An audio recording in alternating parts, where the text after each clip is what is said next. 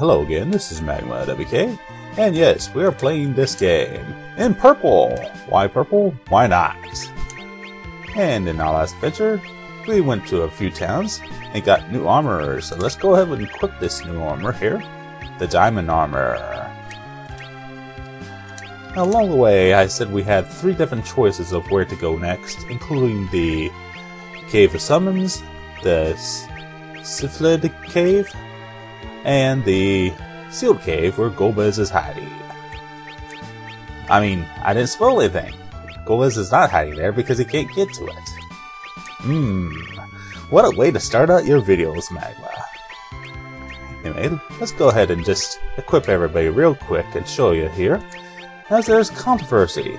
Do arrows go on the right hand or the left hand? Well, let's solve that controversy right now. Now let's put a bow in her right hand and show you that.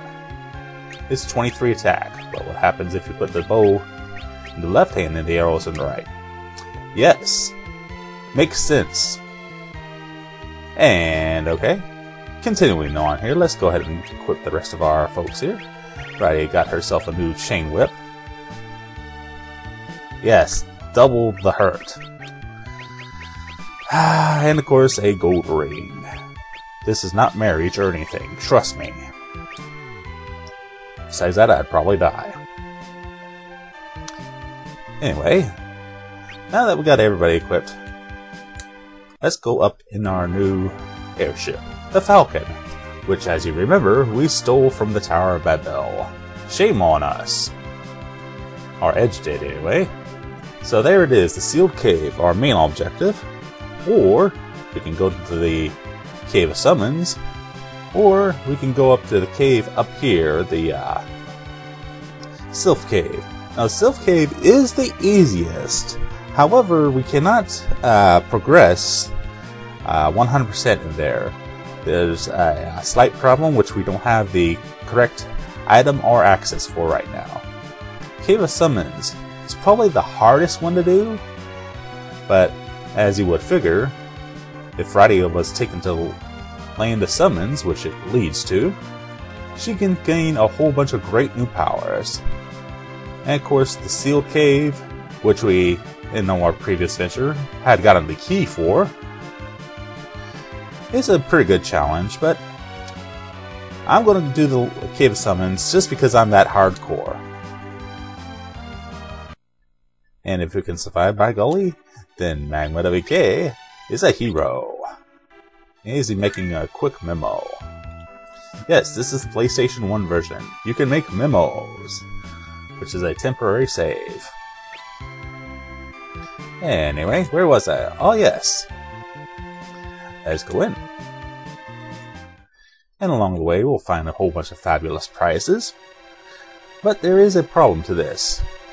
You see those red glowing things down there? Those can hurt us. Smart idea, right? Yeah. And as you see, that took off a nice 50 hit points of damage for everybody. So how do we avoid this? Why, we use the spell which I do not have currently. Float, which is a white magic, which I do not have right now. It's alright, I can recover with Cecil's magic, because I am that suicidal. Anyway, we will of course meet conjurers in here. So let us fight for our right to party. And as you see, quite powerful. We'll fight every enemy at least once.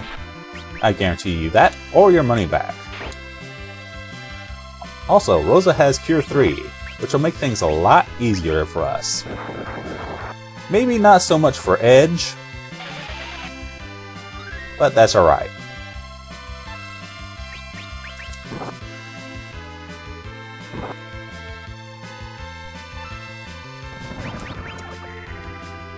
Because as you figure, blindness will not affect the power of your summons.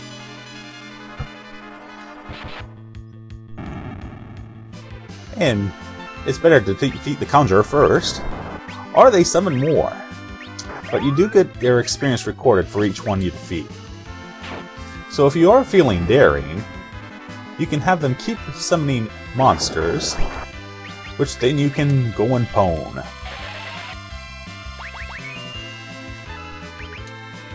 Anyway, let us continue.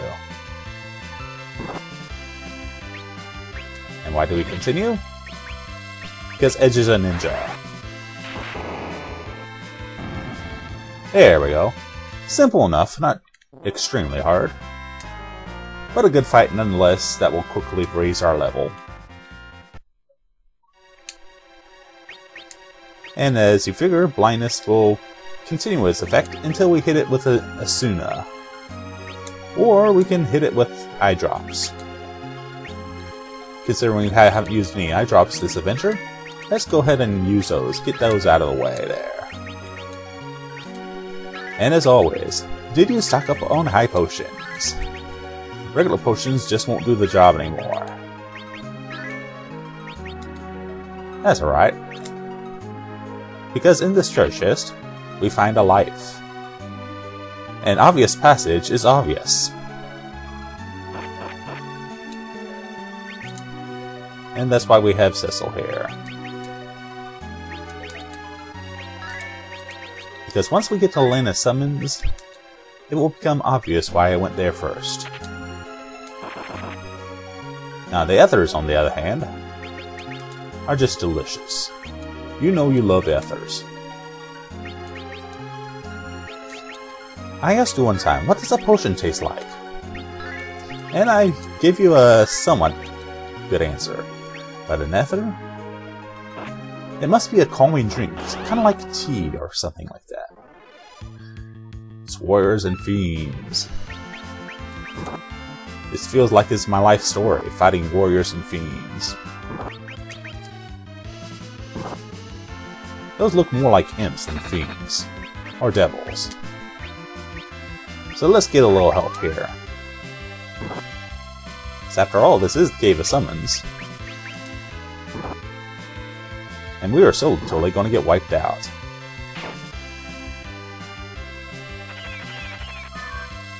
And that's even worse. I think people have just been waiting to see me get wiped out. Has not happened yet, and I have not cut it yet.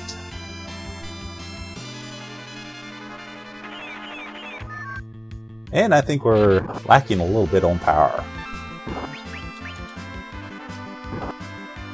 So honestly, I am going to skip this Cave of Summons.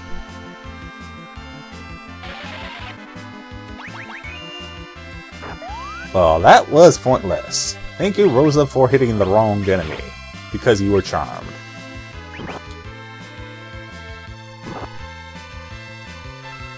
And I believe this will be game over if I don't run right now. I'm just tempting fate here, folks. If you don't tempt fate once in a while, then you haven't lived.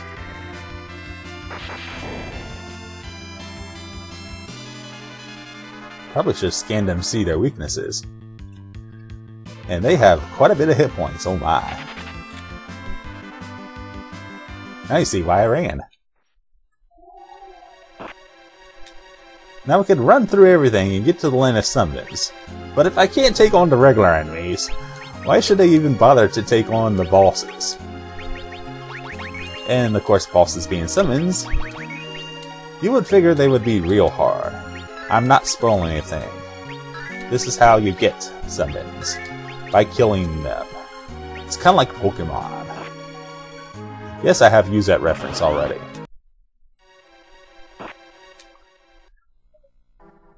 And that, folks, is what you call a failed expedition. So fortunately, we can go back to the Dwarven, our main Dwarven castle, go to the cave that was behind it, and use that water of life, water pot, whatever, to restore ourselves for free.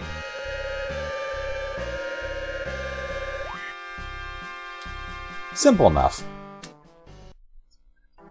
And we'll be right back, and we'll try the Cave of Sylphs. Maybe that will be easier. I think you have to go there once anyway, before you go there a second time. Be back soon.